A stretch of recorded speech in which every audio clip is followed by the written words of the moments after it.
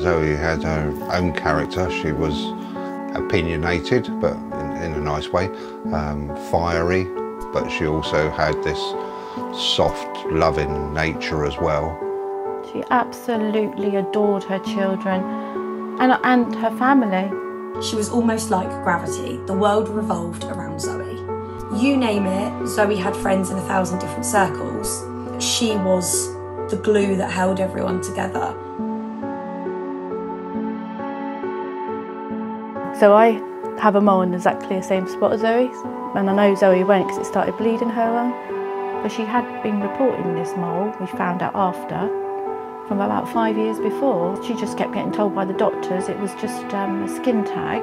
So they dismissed her. She then went back again. They didn't listen again.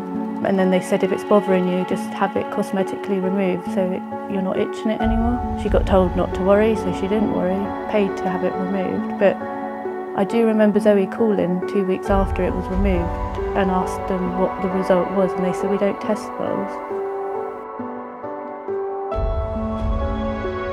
It was on the 4th of April, and she'd called in the morning and she was going, oh Mum, I'm really, really sick, I'm really ill, I feel ill, my stomach is really hurting, my side's hurting. She sent me a Snapchat actually about 2:30 in the morning. She was laying there in hospital in a hospital gown with a mask on. And then they scanned her and obviously the cancer was found. So the oncologist just said to her, Zoe, you've got stage 4 melanoma cancer and it's terminal. So they did start the immune therapy the week after, but obviously that didn't work. It's so important that Zoe's story is heard because nobody should have to go through what she did. It could have been prevented, it should have been prevented, and that's what Zoe's Law is about. We put a lot of stuff on Facebook. One of Zoe's friends, Leah, she started Zoe's Law, trying to bring awareness to everyone and get it out as far as we can and as wide as we can. I created some car window stickers with Zoe's Law written on, sunflowers obviously,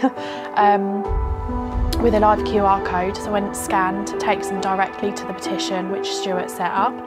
And the more signatures we get, you know, we're going to be listened to, and then hopefully this law will be changed.